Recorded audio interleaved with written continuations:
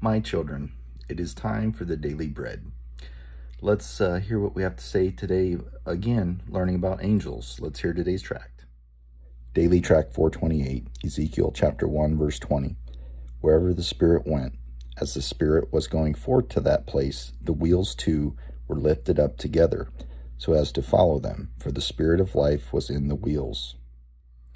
Kids, so these wheels are like, they're alive, and they're moving, the angels across the world, wherever the Spirit may need to go.